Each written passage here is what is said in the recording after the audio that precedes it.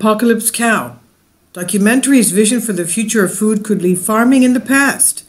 On a Channel 4 documentary, Apocalypse Cow, How Meat Killed the Planet, British environmentalist and vegan George Monbiot presented the UK as stripped of woodland by grass-eating sheep, crowded with the agricultural sprawl of industrial farms, and with streams polluted by manure. Monbiot insisted that the British countryside is not a picturesque escape, but an ongoing ecological disaster. This is on The Conversation by Neil Stevens, research fellow, sociology, science and tech at Brunel University of London. The way food is grown in most parts of the world creates these conditions, he says, which harm wildlife and restrain natural habitats. In its place, Monbiot offers possible solutions. Some, we are told, look rather like science fiction, and I'm sure you'll agree. Channel 4 activist George Monbiot argues that if we stop relying on animals to feed us, it could put an end to the global crisis. Apocalypse Now, How Meat Killed the Planet. Visiting a Welsh farm, Monbiot meets livestock farmer turned cultural meat entrepreneur Illtud Dunsford. Instead of rearing animals to be slaughtered for meat, Dunsford is now working on growing meat using animal cells. A Finnish biotech company that Monbiot visits can also create flour and other foodstuffs using bacteria. Well, what can I tell you? I mean, all right, let's go on with the article. Monbiot's vision is that vast herds of methane-producing cows may no longer be necessary to meet the world's appetite for food, helping to reduce greenhouse gas emissions from farming. If most of the food we eat could be grown in a lab, he argues, then a fraction of the space currently reserved for farming would not be needed. The fraction of the space would be needed. With characteristic zeal, Monbiot asserts that huge tracts of Earth's surface, instead of being carefully maintained to grow food, could be returned to a nature habitat like forests, meadows, and marshes.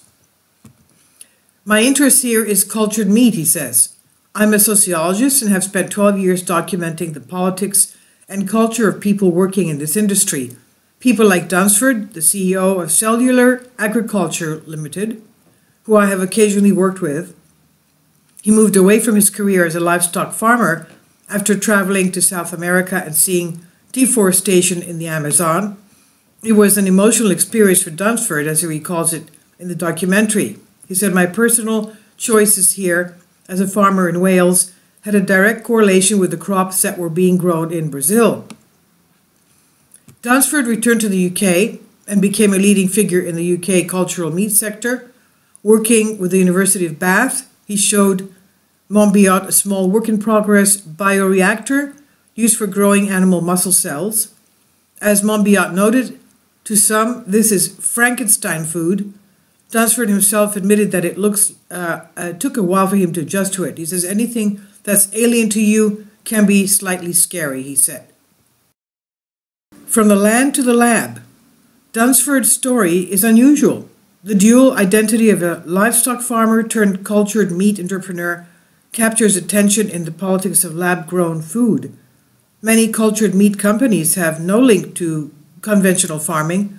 Most are rooted in a venture capitalist tech culture that grow out of Silicon Valley, and many companies, including New Age Meats, Finless Foods, and Mission Barns, are located within the San Francisco Bay Area. The same day Apocalypse Cow was screened, Monbiot published a Guardian opinion piece in which he described this as farm-free food that will allow us to hand back vast areas of land and sea to nature.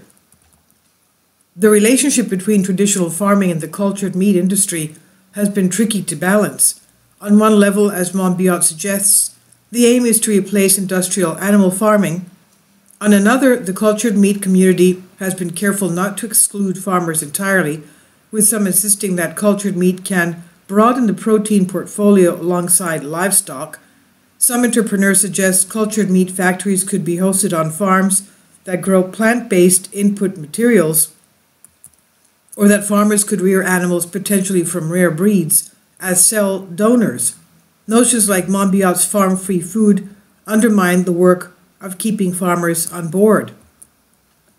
Ambient also advocates making cultured meat technology free from patents to allow the widest possible distribution of ownership.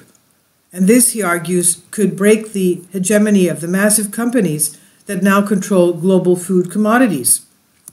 This idea sits uncomfortably with the startup culture surrounding much of the cultured meat industry. Many patents have already been filed, some in the industry, such as charity and research funding organization New Harvest, align with Ambient's approach of patent-free open source technology. For others, the idea of giving up intellectual property rights is difficult to contemplate, as selling or licensing technology forms part of potential business plans. The issue of whether to be with or against global food giants is another strategic difference between Ambient and the main approach of the cultured meat industry.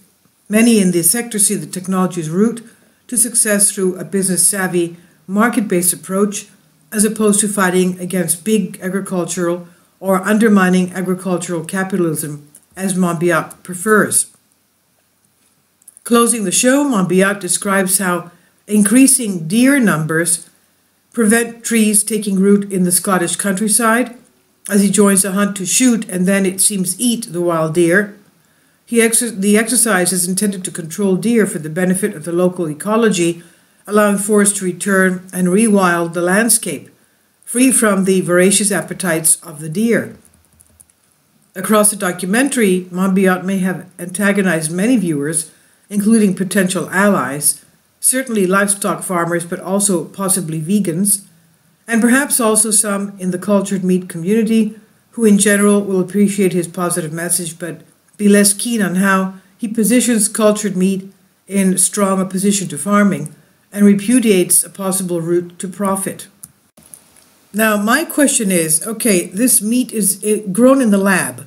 It's not grown by natural means, grazing on the beautiful grass of the English meadows. What is being given as an input to grow this meat? What materials and substances are being put into these cells in order to have them grown? So they have to be coming from somewhere. How does this protein come about? What is the basis of this protein? Is it soy? What is it? Because it has to grow by eating something. You can't get something from nothing. So he has not told us, so how this new lab-grown meat comes about.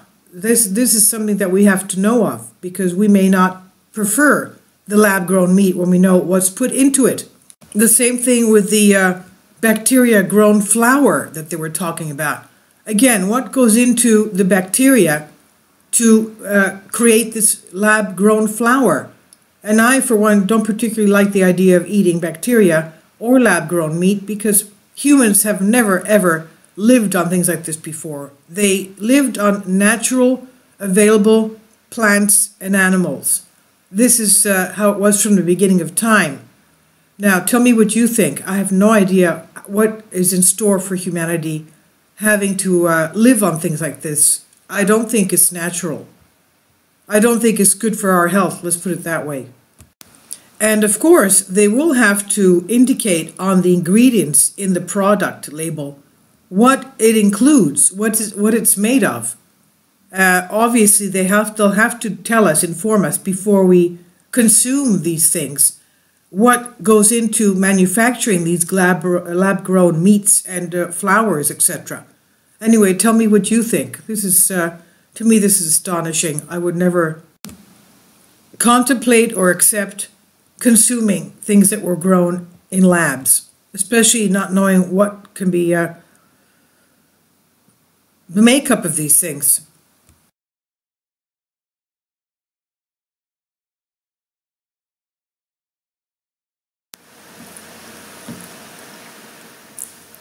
If you'd like to join me on my Patreon account, you will hear content not covered by mainstream media.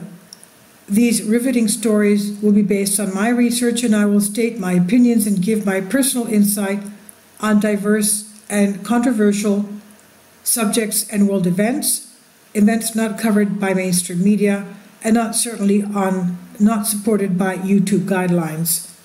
So whatever I have on my Patreon, most of those will not be on my YouTube channel. Please consider becoming a member today. More of the most significant and important videos will be on my Patreon channel. Your support helps me to continue my research and keeps this YouTube channel alive. And we depend on your support, your generous charity, because we help economically challenged families here in Athens, Greece, in Kapota, and we also help the young generation with university tuition and the community around our church. Thank you.